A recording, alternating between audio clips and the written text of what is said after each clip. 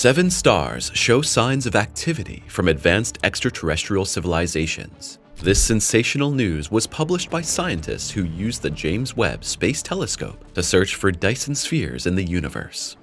7 stars showed such unusual infrared radiation that the probability of the existence of Dyson spheres there has increased dramatically. The strange darkening observed around the 7 stars cannot be explained by known natural phenomena. But have aliens really built gigantic power stations around stars, or is there another explanation? Scientists are certain 7 stars show such striking structures that they fit perfectly into the Dyson sphere scheme. Dyson spheres are hypothetical megastructures that advanced civilizations could build around their home star to harness all of the star's energy. This type of energy generation characterizes Class II species. The idea of such civilizations goes back to the Russian researcher Nikolai Kardashev. He divided potentially intelligent extraterrestrial races into 3 classes. The more advanced a species is, the more sophisticated its energy generation systems are. The physicist Freeman Dyson expanded Kardashev's theory and suggested that such power plants could completely or partially enclose the star and absorb its energy or radiate it as heat. This energy could then be used by a civilization to power its advanced technologies and needs. Dyson spheres have long been purely hypothetical assumptions, but in recent years, researchers have found more and more evidence that they really do exist. Some unexplained phenomena in the universe point specifically to the existence of such power plants. Around KIC 846-2852, also known as Tabby star, such a sphere was suspected until the eclipse was officially classified as a dust cloud. Some researchers even speculate that the gigantic voids in the universe are not real empty spaces, but have been deliberately shielded by extraterrestrial civilizations in order to divert the energy of entire galaxies for specific purposes. This would then be an indication of a Class III species that can theoretically use the entire universe as a power plant. Of course, researchers are now also using the advanced capabilities of the James Webb Space Telescope to unravel the mystery of Dyson spheres in the universe. They found 7 suspicious stars. Suspicious darkness in space. It sounds crazy to search the universe for dimmed or even invisible stars. Theoretically, Dyson spheres can cause both anomalies. They can eclipse a star periodically or completely. Theoretically, Type 2 civilizations could use their own star as a power plant, or Type 3 civilizations could also dim other stars in the universe to secure their energy. Scientists are therefore focusing their search on stars with inexplicable dimming phenomena and anomalies in the space-time structure that betray stars that are present but not visible. An international study has shown that a large number of stars have disappeared from the star catalogs in the last 100 years. Others have appeared as if from nowhere. Here too, the alien hunters set out in search of evidence for Dyson spheres. The phenomenon of stars disappearing completely from the scene is one of the hottest clues for Dyson spheres. Similarly, stars that are no longer used as power plants can suddenly reappear. To get to the bottom of Dyson spheres, scientists searched many other global data collections from the universe. Special attention was paid to technosignatures that differed significantly from natural signals and structures and thus indicated the activity of extraterrestrial civilizations. Strange radio signals, unusually regular darkening rhythms, or phenomena in the space-time structure for which there is no other explanation are the first indications of technosignatures. The scientists found what they were looking for, particularly in the extensive astronomical surveys of Gaia, 2MASS, and WISE. These satellites collected countless amounts of information on millions of stars over many years. To cope with the immense flood of data, the researchers developed special data pipelines and filters to identify stars that show signs of technosignatures. After the pipeline had filtered out the natural sources, a list of potential candidates remained. These were further investigated by looking at factors such as hydrogen alpha emissions, optical variability, and astrometry. Hydrogen alpha emissions are special light emissions that occur when electrons in hydrogen atoms fall from a higher energy state to a lower one. These emissions are typical for star-forming regions or active stars. The values help in the search for Dyson spheres if no significant hydrogen alpha emissions are found. This may indicate that the observed infrared radiation does not originate from natural stellar processes, but possibly from an artificial structure, such as a Dyson sphere. Optical variabilities are simply changes in the brightness of a star over time. Natural causes of optical variability can be pulsating stars, binary star systems, or rotations. A Dyson sphere would affect the brightness of a star in a way that produces different frequencies than natural events. If optical variability is completely absent or unusual patterns appear, this is evidence of an artificial megastructure used to generate energy. Researchers use astrometry to measure the positions and movements of stars. If movements and anomalies are detected that cannot be explained by known natural phenomena, this is also a strong indication of the existence of an artificial structure surrounding the star.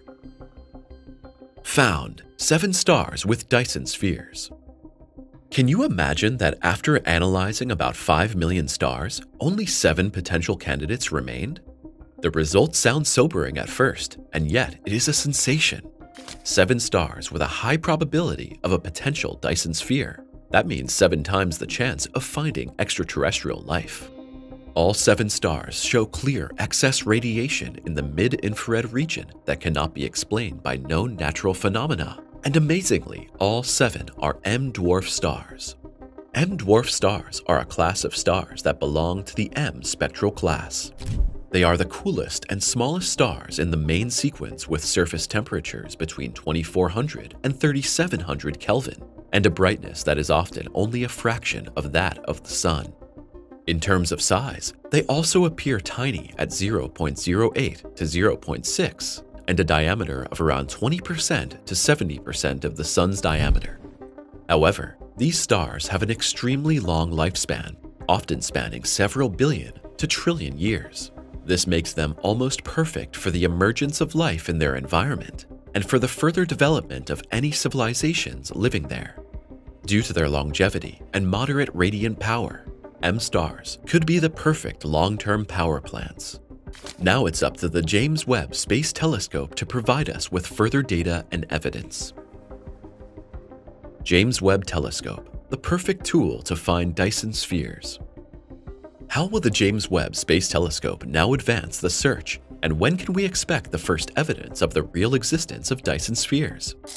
The spheres most likely emit a significant amount of infrared radiation as they absorb the energy of their star and radiate it as heat. The Webb telescope is designed to measure such infrared radiation. With its high sensitivity, it can scan the sky for the finest and most unusual infrared sources and collect data on their intensity and exact spectrum. Any conspicuous infrared signal that cannot be explained by known astrophysical processes could be an indication of a Dyson sphere. Through comprehensive spectral analysis, scientists are still getting more detailed information about these 7 stars and their surroundings. If a Dyson sphere is indeed present, the spectrum will show anomalies such as specific infrared excess radiation. Webb's MIRI instrument is capable of detecting large artificial light sources on exoplanets and would probably also be able to filter out artificially altered light from the natural light spectrum of a star due to Dyson spheres. The telescope has demonstrated the incredible wealth of data that can result from this by detecting several biosignatures in the vicinity of the exoplanet K218b. Webb finds biomarkers in the vicinity of the planet K218b. K218b is an exoplanet located about 124 light-years from Earth in the constellation Leo and has proven to be a promising target in the search for extraterrestrial life. K218b orbits the red dwarf star K218 and is clearly in the habitable zone of its star. This means that the planet could have liquid water on its surface, which is a prerequisite for the emergence of life. One of Webb's most remarkable discoveries was the real presence of hydrogen and water vapor in the planet's atmosphere. This is of great significance as water is the crucial element for life. The telescope's ability to analyze in detail the atmosphere of such a distant planet is an unprecedented scientific breakthrough.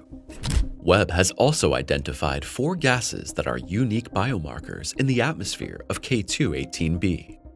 Biomarkers are chemical compounds that are associated with biological processes and can therefore provide clues to the possibility of life. One of the most important biomarkers discovered is methane. On Earth, methane is mainly produced by biological activities, such as microbes and other living organisms. The discovery of methane in the atmosphere of K2-18b could therefore be a strong indication that biological processes could also take place there.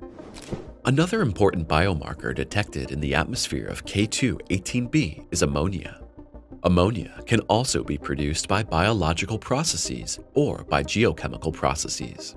Here, the simultaneous presence of hydrogen, water vapor, methane, and ammonia makes the difference, because all 4 together form the picture of a living world.